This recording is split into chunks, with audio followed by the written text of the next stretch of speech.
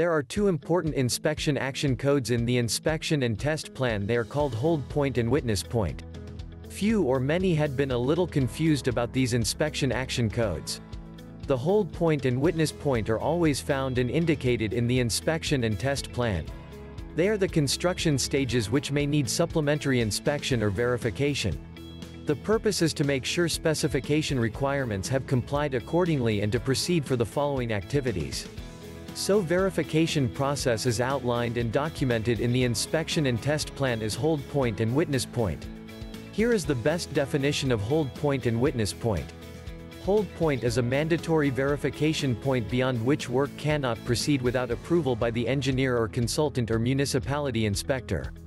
The work cannot proceed until the engineer or consultant is able to verify the quality of the completed work and releases the hold by means of inspection request approval. Witness point is an identified point in the process where the engineer or consultant may review, witness, inspect method or process of work. The activities, however, may proceed. Here is a sample of hold point and witness point. Hold point: the first floor of our project is to be cast, but it must be inspected by the municipality inspector before it will be poured with concrete. The hold points: there is the inspection or verification of the municipality inspector. Once the inspection is approved, it will release the hold. So in short statement, the activity of pouring concrete cannot start without the approval of the engineer or municipality inspector. Witness point: we were on painting activities for a second coat. The inspector just witnessed the applications of coatings.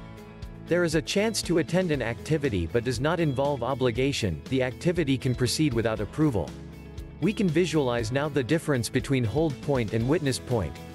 If you have clarification or you would like to supplement the above explanations, you may write it down in the comment box below. Don't forget to subscribe to our channel and please click the bell icon so that you'll get notified every time we post a new video. Thank you.